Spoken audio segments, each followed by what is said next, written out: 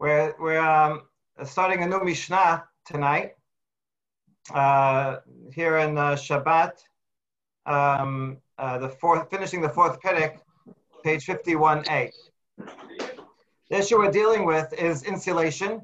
It's taking hot food and insulating it on Shabbat. Now, obviously, you can't cook on Shabbat, but we're talking about something that was cooked already, but you want to keep it hot. So one way they did that in the ancient times, and still we use thermoses today, but they used it even more back then, is to put insulation. Now, the type of insulation that will add more heat, there's some things that might have some kind of chemical reaction that will actually increase the temperature. Those are never allowed. We're talking about things like just stuffing wool, or cotton, or hay. You put it around it, and then it will stay hot.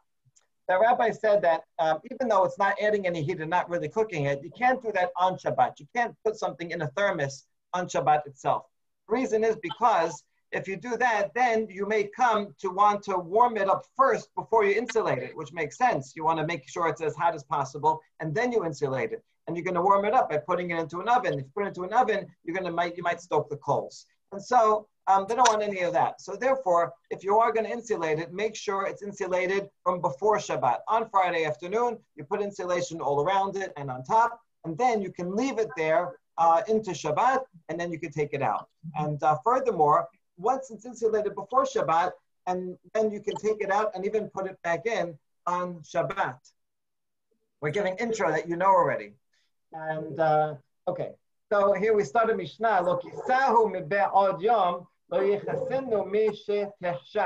It's like New Jersey Transit. You know, you have an extra minute because it leaves at the end of the minute, right? But you come at the end of the minute in this class, you might miss something. Okay.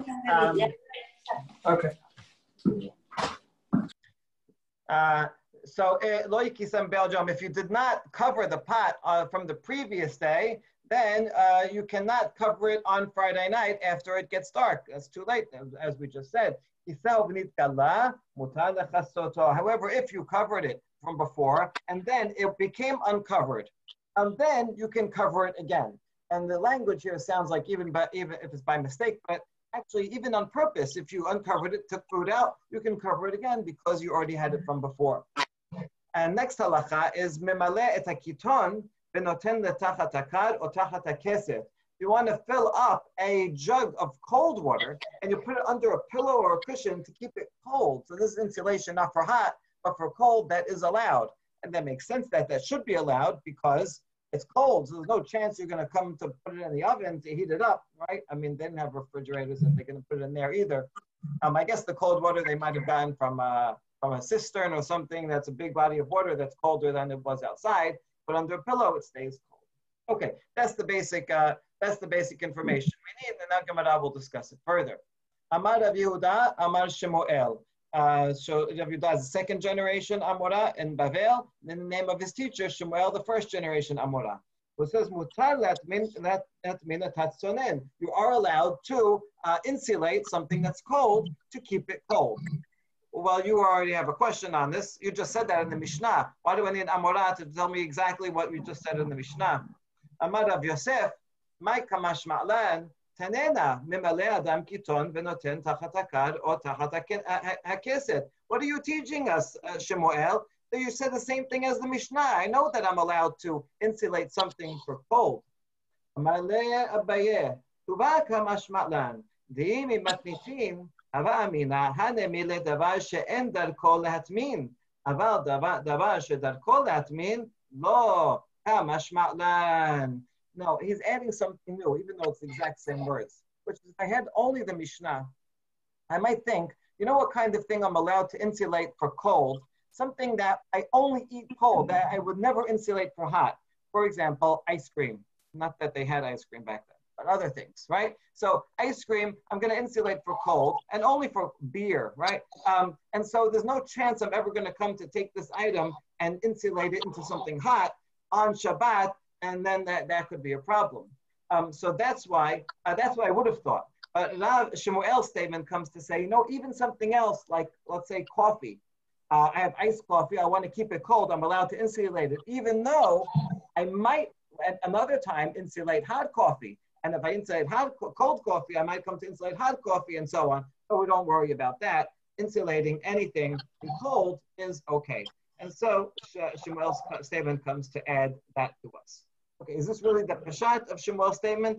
I'm not sure. He really doesn't say anything. He could have been a little bit more explicit if that's really what he meant. Perhaps Shemuel simply repeating something in the Mishnah. Okay, but anyway, we now that we have that, we get to learn an extra halacha. Okay, next statement is Amar Rav Huna. In the printed edition, it says Amar Rav, but actually it has to be Amar Rabbi.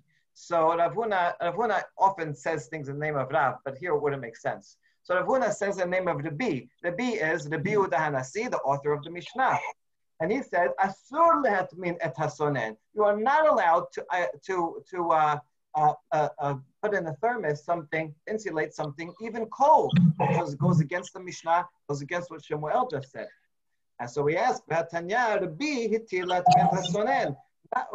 another baraita that says specifically that Rabbi Yehuda Hanasi, besides what we just said in the Mishnah, he said you are allowed to insulate something cold. So now we have a contradiction, two traditions about what Rabbi said. La kashya,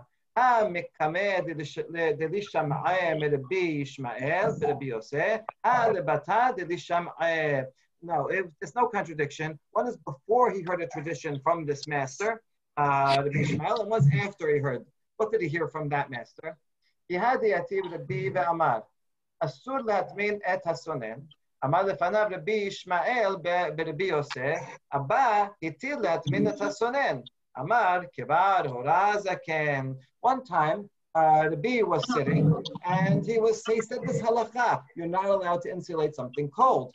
And he's sitting before Rabbi Ishmael, who was Rabbi Yosef, who was a contemporary of his. But his contemporary Rabbi Ishmael said, my father, his father is Rabbi Yosef, said that you are allowed to insulate cold things. And once Rabbi Yehuda Hanasi heard that, he said, the elder has ruled, right? Rabbi Yosef, I defer to him, he's a great sage, and he changed his mind.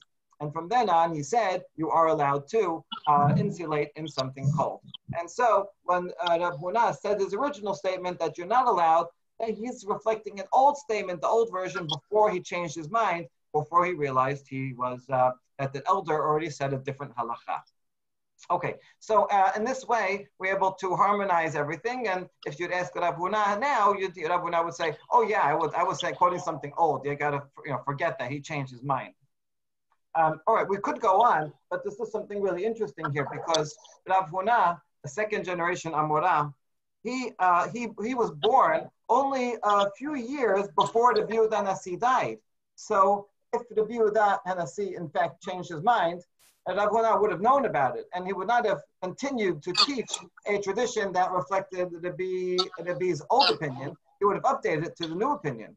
So there's something not quite right here regarding the Peshat. And I think instead we can suggest as follows, that when it says, when Rabbi was sitting, and Rabbi Ishmael said, oh, my father said this, and he said, does that clearly indicate that he changed his mind? Or is he just saying, oh, that's a great sage. Okay, those who follow his opinion can follow it, right? And, I agree that is a possible approach, but it doesn't necessarily mean that he changed his mind. And so it seems that Rav Huna's understanding is that Rabbi Yehuda Hanasi did not permit insulating something in cold. One day he was sitting with his colleague, Rabbi Ishmael. His colleague said, my father said it is allowed. So as preference to be nice, he said, oh, the elder has spoken. Okay, very nice. And he never really changed his mind. And Rav Huna continued to teach that Rabbi said it's not allowed. There is, however, another baraita, right, which is reflected also in our Mishnah, that thought that when it says Hora Zaken, it meant he did change his mind. And so that's why it said, according to that Rabbi permitted it. So we have probably one story, which is this story here about Rabbi Ishmael, and Hora Zaken was interpreted in two different ways, and that's what results from these two different traditions about what he said. In any case, the Babli harmonizes it into one, and so now everybody agrees that one is allowed to do that.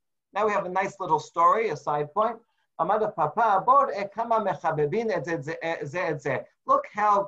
how these sages loved each other so much. Rabbi Yosef was older, he was from a previous generation. But if he was alive, he would sit at the feet of the Yehuda Nasi, because the Yehuda Nasi was the patriarch. He was the officially in charge of the Jewish community. And so Rabbi Yosef would defer to his younger colleague. That's how much Rabbi Yosef loved him. How do we know that? Because Rabbi Ishmael ben Rabbi Yosef mekom avotav haba bekafuf Yosef lifnei Rabbi. Because Rabbi Ishmael, his son, was at the same status as his father. He fulfilled his father's role, and Rabbi Ishmael sat under and gave respect to the Yehuda Nasi. Yet, even though both these sages, father and son, gave respect to the Yehuda Nasi, still the Yehuda Nasi says, Kivad Hora Zaken, he treats the Yosef in turn with great respect, calling him a great elder, saying, oh, if you said that, then you must be right, and I would agree with you. So you see how the rabbis respected each other so greatly, and that's a wonderful model. Did we see this story elsewhere? Yes. I don't know. Not the first time we came across this story. We came across it. I don't know. I'll check. I'll check after. Okay. Rav Nachman ledaru abdeh. Rav Nachman had a slave, a Jewish slave, and he told him on Shabbat, Atmen li sonen, can you please insulate some cold food for me? I want to keep it cold. Okay, that's fine. I mean, we're allowed to do that. We just saw. And he said something else. Bring me some water that a non-Jew had already heated up. Okay, so that's the two things he asked for. Rabbi Ameh heard this and he got angry. He said, Nachman, how can you do that? How can you tell your servant to do these two things? And we're not sure what he was angry about. So Amad of Yosef, my time I ikpad, he was following his own rabbis of Nachman's. It was second generation Amorah. His two rabbis were Rav and Shemuel, and he was following one halakha of one and one halakha of the other, and they didn't disagree about these things. Shemuel,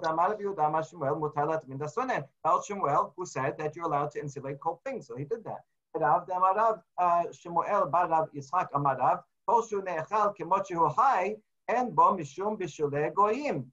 Rav had a statement, a teaching that anything that you could eat raw, you are allowed to ask a non-Jew to cook for you, and that's not considered bishul akum.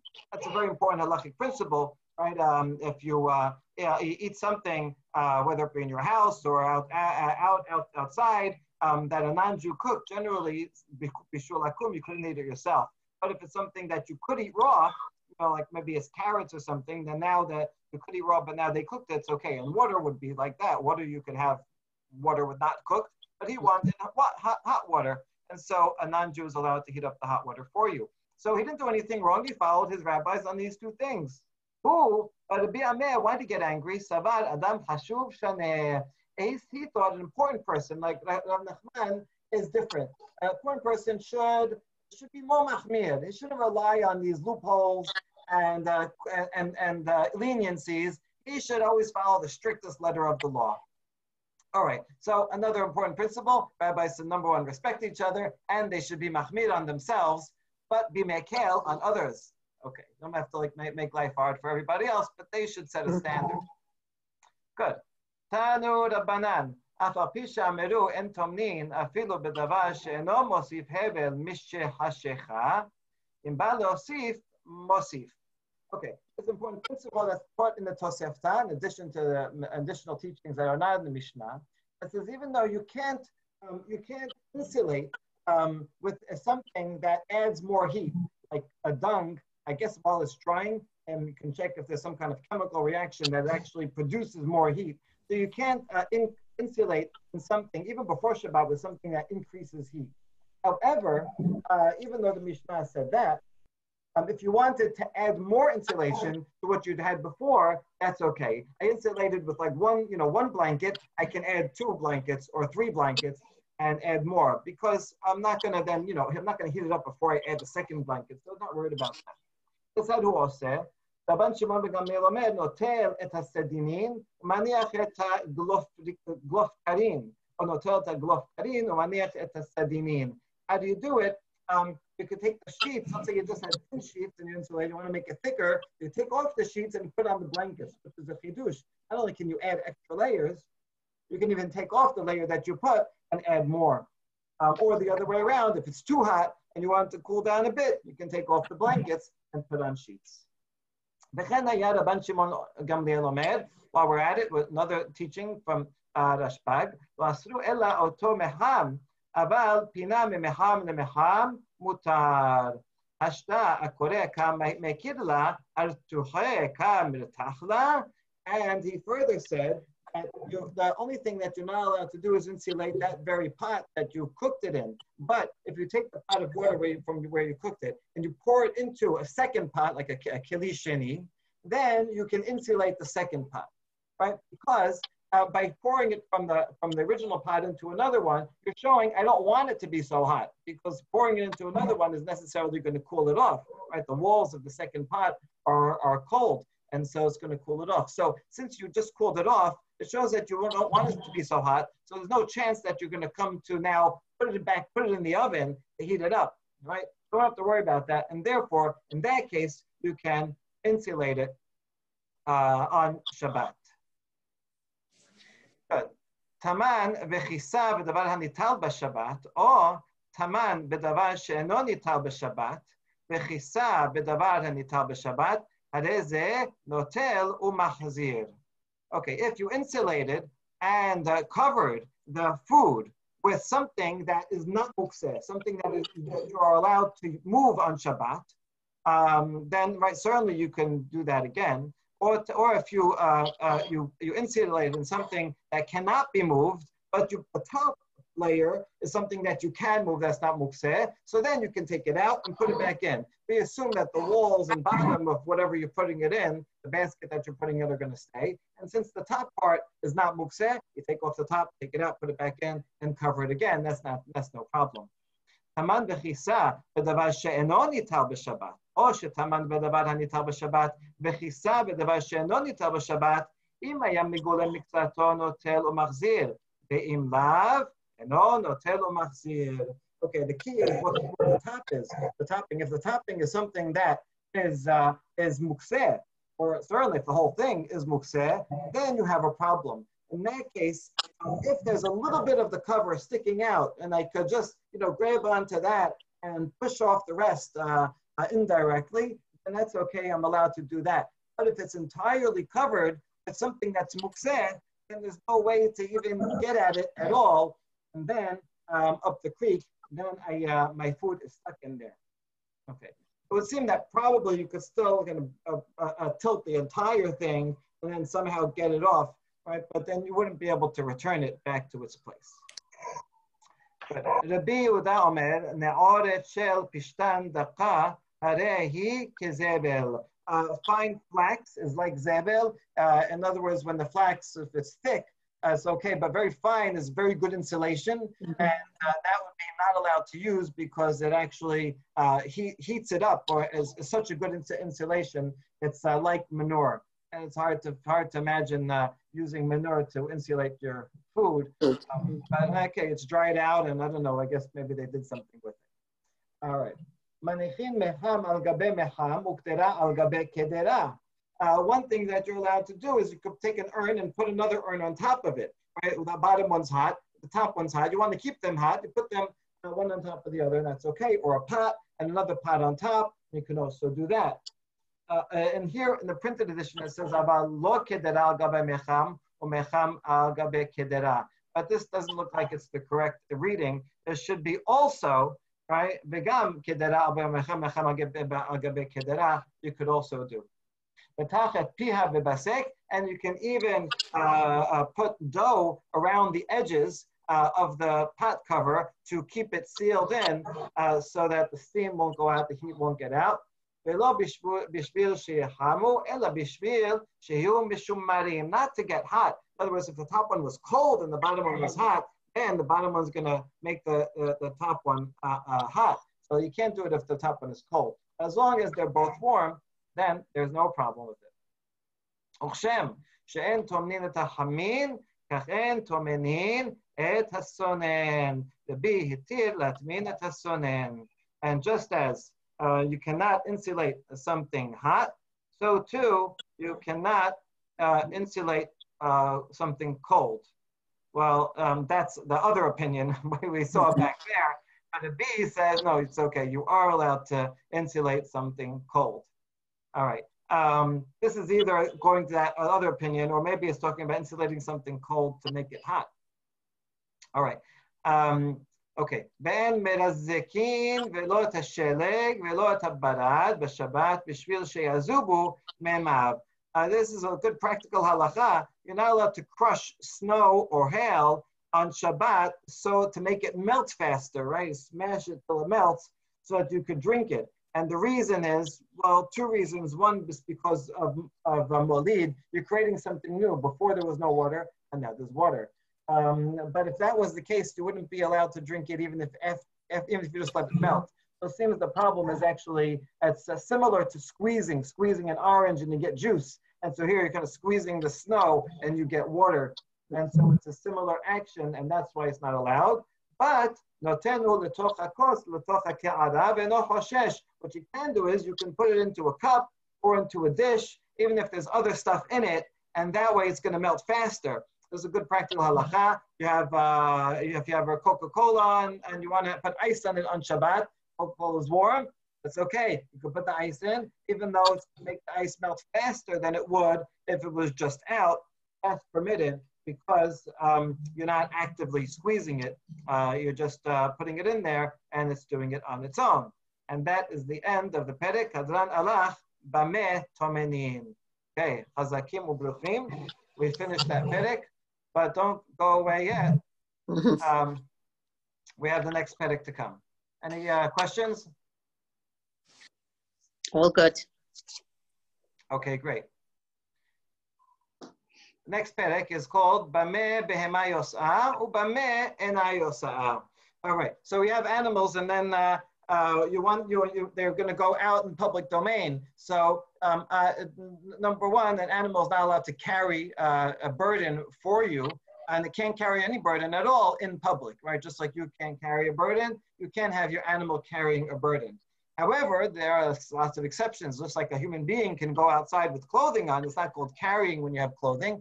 So too an animal can wear things that it normally wears, including like a collar or anything that it needs to for its control, for the owner to control it.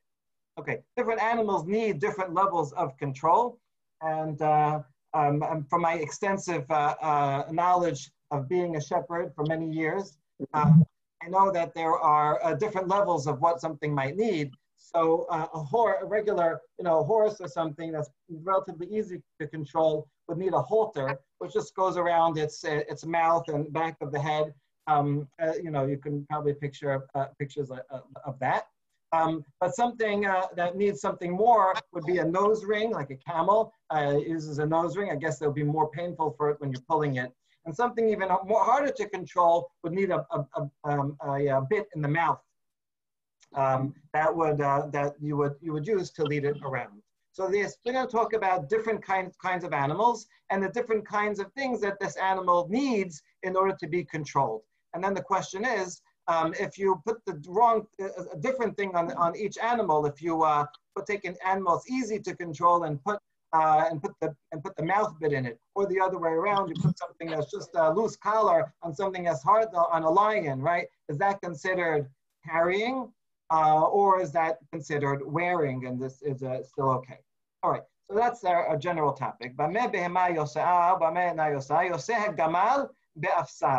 Right, so a regular camel can go out. We have lots of interesting words here with a halter, right? It just goes straps around its head.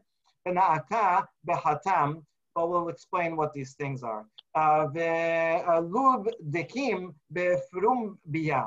Right, this Luvian donkey can go out with this something that goes into its mouth.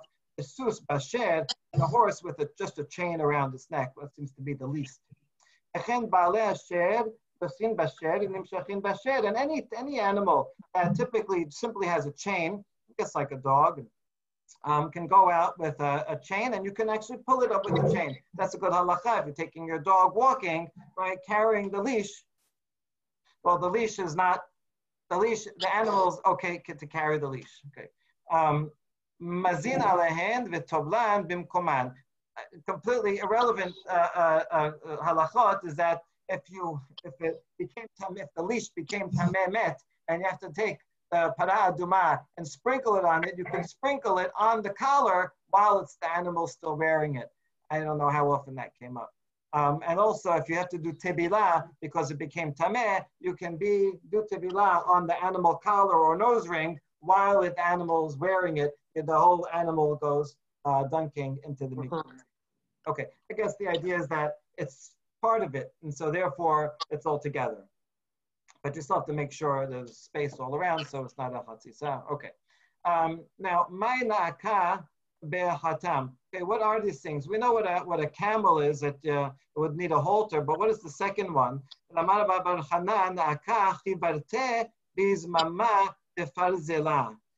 This is a white female camel, maybe a dromedary, with an iron nose ring. Okay, so apparently the female camels are more difficult to control than the male camels, and so needs a nose ring.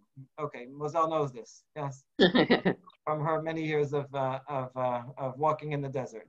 There you go.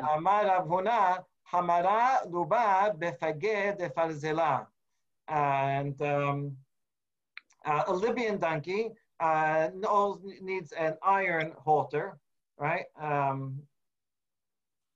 Okay, right, that's the third item here. These Libyan donkeys, need something that's very, very strong, but not as strong as the white female camel. Levi shedar zuzeh lebe hozai lemizban le hamara luba.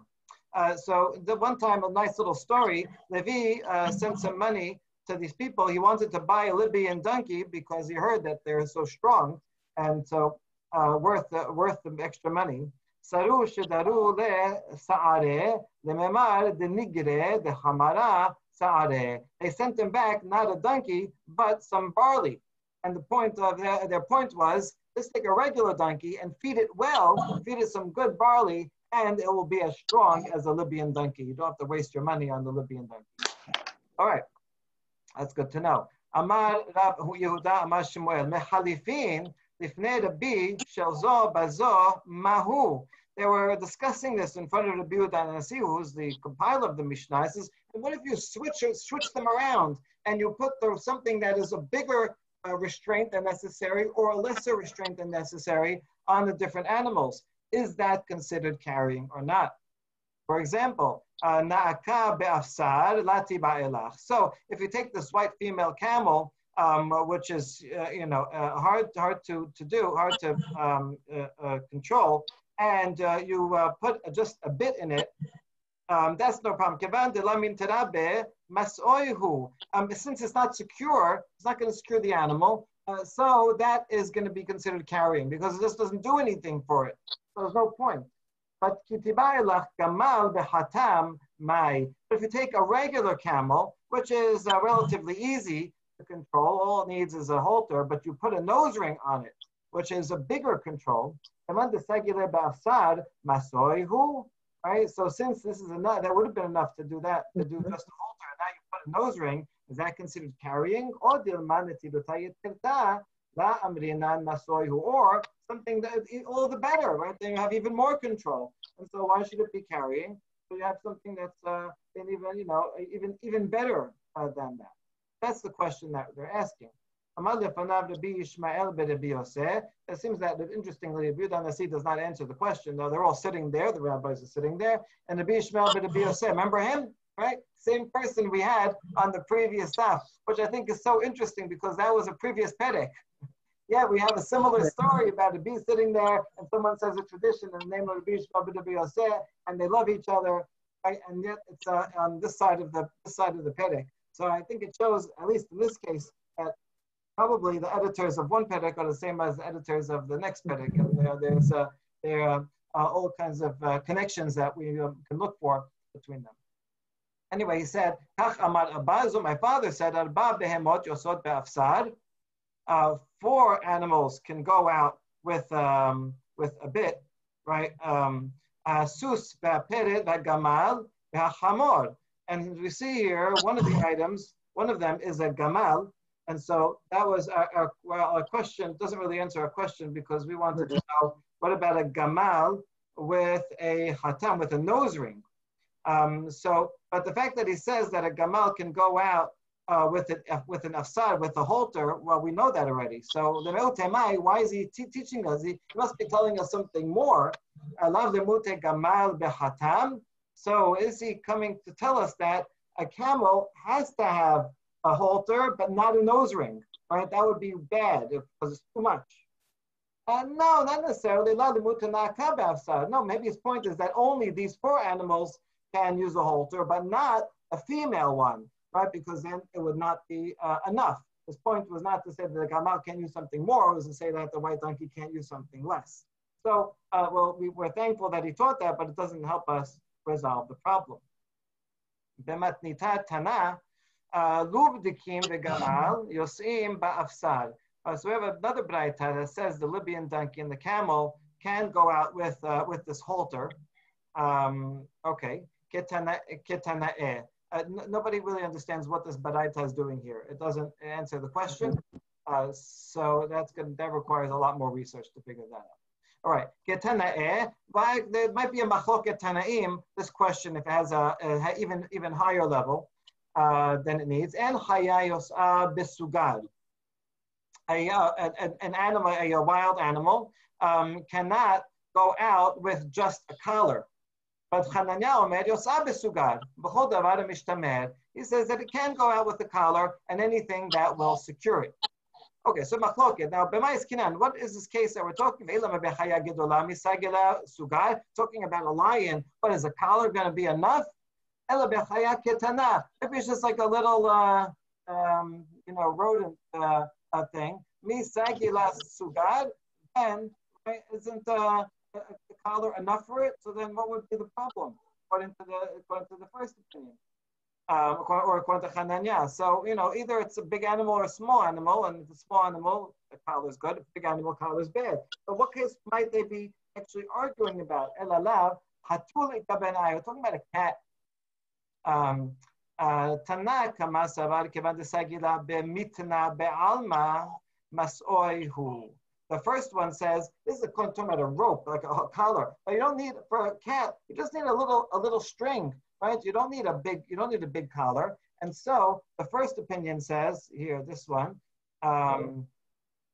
it can't go out because it's too big. A collar is too big for a cat, and this would, according to that opinion, you can't have something that's more than necessary is considered carrying. But the second opinion, Hananya, who says it's allowed, says it's okay. The more the better.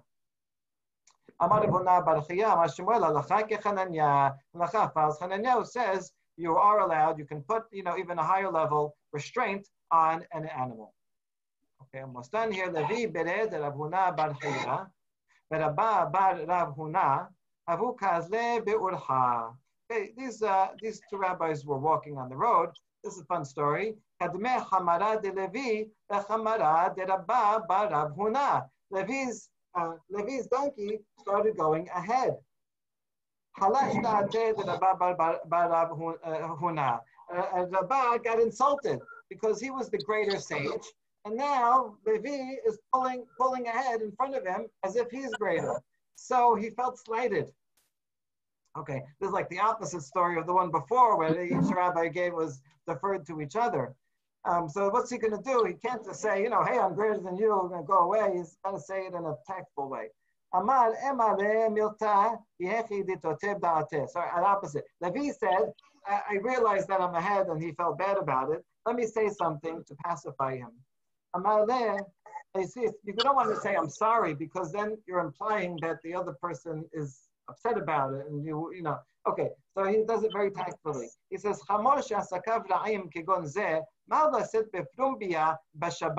he says, if I have a donkey that's wild and it can't be controlled, am I allowed to put a halter on the donkey, which is more than a donkey usually needs? The donkey is very passive, right?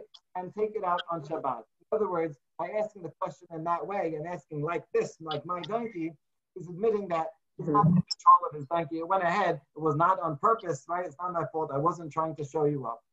He says, in fact, your own father said that halacha is like Hananya. That's the statement right here. Right, this is Levi, the son of Rav Huna bar Chiya. And here, look at this. Rav Huna bar Chiya is the one that said, name of Shemuel, halacha is kechananya. So obviously, Levi knew this law. His own father had said it, right? But he's asking it to make Rabba feel better. And it works, and he does, and they live happily ever after. Thank you, everybody. All right. Thanks so much. Today was a wonderful, wonderful day of learning. Day flew by. Yeah, it was really nice. You heard some good classes?